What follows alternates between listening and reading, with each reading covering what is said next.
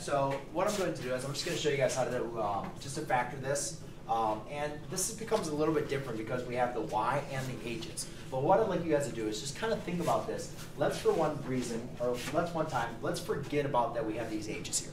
Let's just look at this as y squared minus 2hy minus 24. Not the h. Let's forget about the h's. Right? Let's just look at it like that. Now, if we were to factor this, this would be kind of the same thing. What you can do is look at your factors of negative 24 and see what two factors are going to add up to give you negative 2. So what you do is you can just go and take a look at it and write down all the factors of negative 24. If you say negative, I'm just going to do the plus or minus because we know obviously one can be positive and one has to be negative. So you can do 24 times 1, you can do 12 times 2. You can do 8 times 3, where one of these is going to have to be negative, right? You have 6 times 4. That's going to be it. So if we look at this, which one of these factors would have a difference of being negative 2? Well, if you look at this, that means when you had negative 6 and positive 4, right?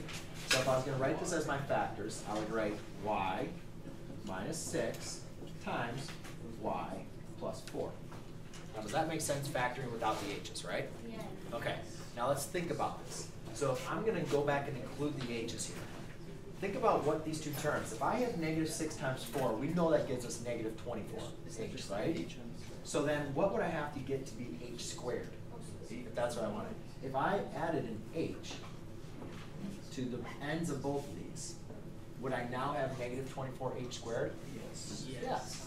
And then let's just check our middle terms, because we know y times y is y squared. We know negative 6h times positive 4h is negative 24h squared. And let's check the middle terms. Negative 6h times y, just going to be a negative 6hy. And 4h times y is going to be a positive 4hy. Then, do those combine to a negative 2hy? Yes. So when you get a problem like this, where you're going to have the middle and last terms as variables, it's really not any different in a factoring problem. You just need to make sure you include that variable for the second term of your binomial. Okay? That's it.